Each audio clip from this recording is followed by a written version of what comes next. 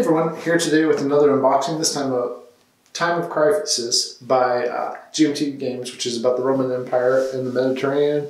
It's a time of turmoil from 235 to 284 AD. This one has a fairly good solitaire rating, although the game is designed for 2 to 4 players, and I think it's probably best at 2 to 4. I've only got to check it out on Tabletop Simulator and Vassal so far. Looking forward to actually playing it. It's a pretty low complexity game too, but let's go ahead and take a look at the components. Typical, fairly big GMT box. Nice rules here with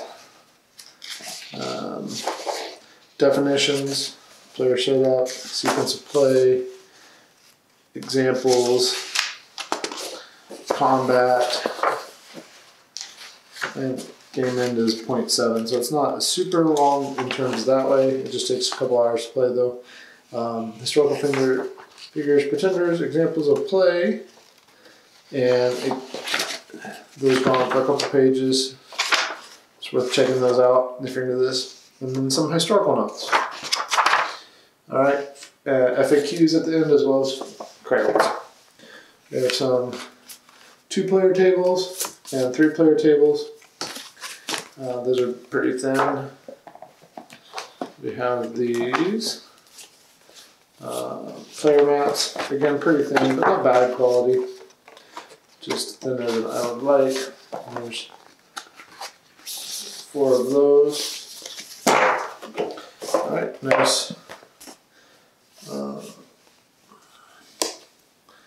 No printing or cardboard problems there. I'm not going to punch out everything right now. No printing or cardboard problems there. No problems there. Okay. And now for the fun thing, as far as this goes,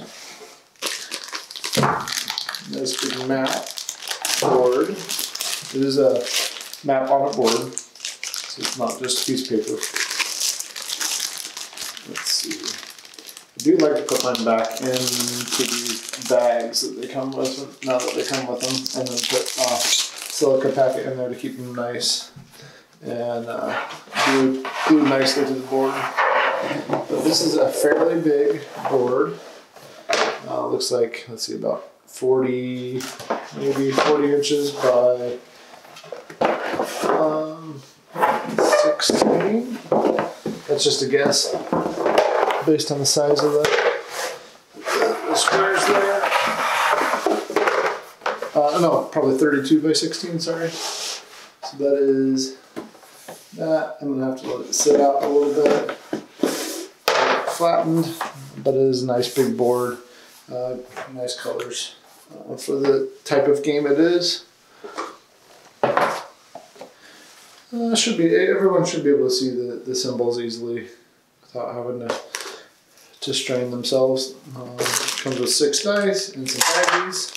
It's good that it has baggies for all those cardboard chips.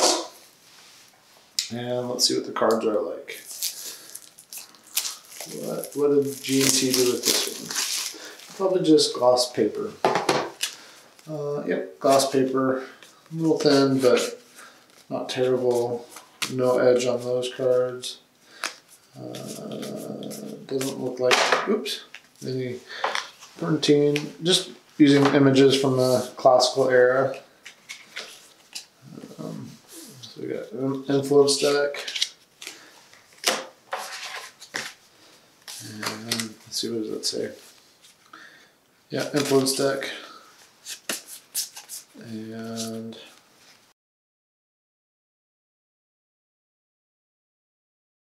like Pretender, you may play this event if you're not Emperor and you govern 2 or more adjacent provinces each, of which have a support level of 3 or more. Place a seat of power marker in one of the eligible provinces and breakaway markers in the rest. See section 12 of the rules for additional details. So that's good. It tells you where to go for help. Okay, so different types of cards there.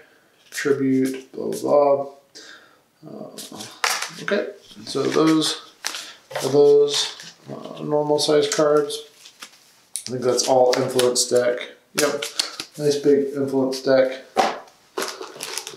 Down here we have the event deck. Let's take a look at that.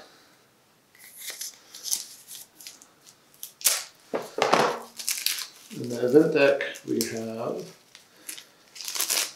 things like the Plague of Cyprian, Ardashir, Priest King of Emissa, Palmyra Allies, Shipper, Postumus. I'm not going to look at all these, but I will flip through them real quick.